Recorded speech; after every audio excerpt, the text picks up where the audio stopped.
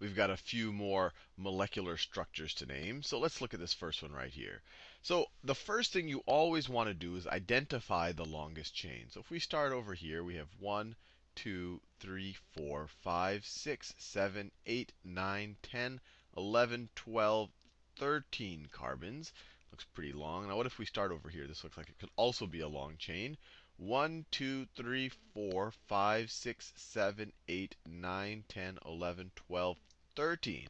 So we have two different chains, depending on whether we want to go up here or whether we go over here, that have a length of 13. So you're probably asking, which chain do you choose? And you should always, if we have two chains of equal length, and they're the longest chains, you pick the one that will have more branches or more alkyl groups on it. So this group right here, if we pick this kind of from here to here as our chain, we only have one group on it, that group up there. If we pick this chain, starting over here and then going to over here, we have two groups on it. We would have this group over here, and then we would have this group over here. So this is the better chain to use because it has more groups on it. It has more groups, but the groups are smaller and simpler.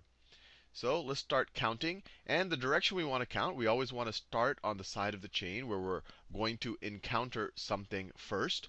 And everything is closer to this end of the chain, so we'll start counting here. We'll start counting here. 1, 2, 3, 4, 5, 6, 7, 8, 9, 10, 11, 12, 13. So we have 13 carbons on our main chain. Let me draw our main chain. So our main chain is this thing in orange. I'm drawing right here. That is our main chain. Just like that. 13, that's 3 and 10. The prefix is tridec, and it's tridecane because we have all single bonds here. So it is tridecane. Tridecane is the main chain. And then we have two groups over here. This one in green, this only has one carbon branching off of the main chain. So its prefix will be meth, and it'll be a methyl group. So that is methyl. That is a methyl group right there. And then this one down here, we have 1, 2, 3 carbons. The prefix is prop. So this is a propyl group. This is a propyl group. Propyl group. And this is the methyl is sitting on the 3 carbon. The methyl is sitting on the 3 carbon of our main chain. And the propyl group is sitting on the 4 carbon. 1, 2, 3, 4.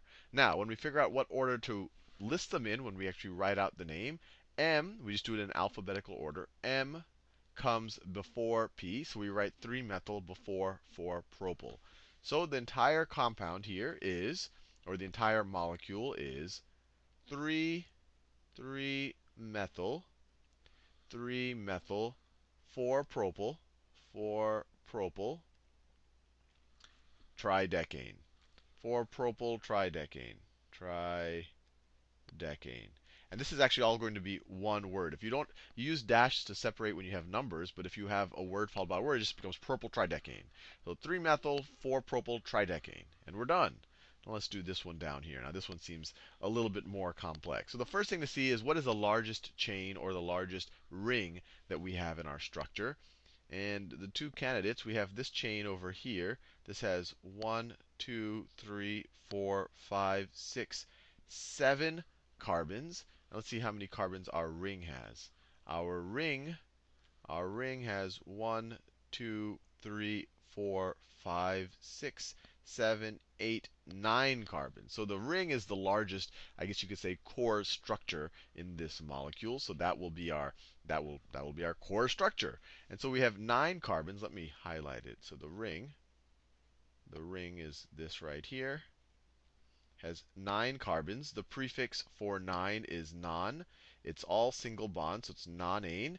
And it is in a cycle. It's a ring, so it's cyclononane. So this part right here, that part right there is cyclononane. Cyclononane. And then we have several things that branch off of the cyclononane. So let's look at them one at a time, and then we'll think about how we're going to number them on the ring. So we looked already at this chain that has 7 carbons. 1, 2, 3, 4. Let me do that other blue. I like the other blue better. 1, 2, 3, 4, 5, 6, 7. So that is a heptyl group. Heptyl group. Now, this over here, let's see what we're dealing with. We have 1, 2, 3 carbons. So that is just a standard propyl group. So this is just a standard propyl group.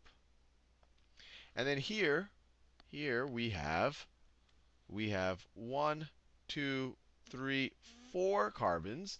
So we could say this is a butyl group, but this isn't just any butyl group. If we use the common naming, the carbon we immediately touch on, or that we immediately get to when we go off of our main ring, that branches off into 3 other carbons. So this is tert, tert for 3. So this is, and the tert is usually written in italics. It's hard to differentiate that when you see it. I'll write it in cursive. Tert. This is tert.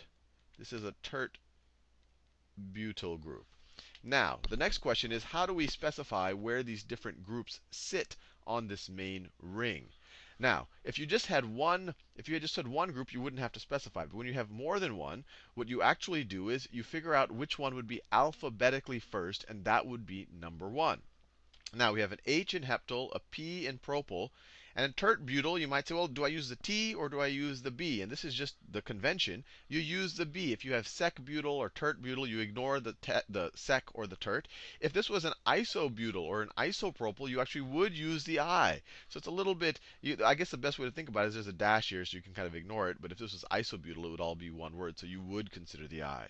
So in this situation, we would consider the B. And B comes before P or an H, so that is where we will start numbering 1.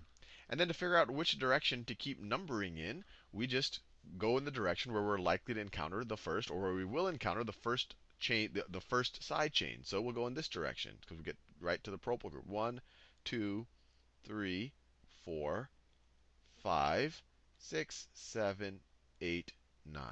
So this compound, we're going to start with the alphabetically first side chain. So it's 1 tert butyl. It's 1 tert. Let me write that in cursive. Let me get some more space here. So it is 1, I'll write this in cursive, tert butyl. 1 tert butyl. Then the next one alphabetically is the heptyl group. That's H for heptyl. So then it is 5 heptyl. 5 heptyl. And then we have the propyl. And then it is 2 propyl. 2 propyl. 2 propyl. And then finally cyclononane. Cyclononane. Cyclononane.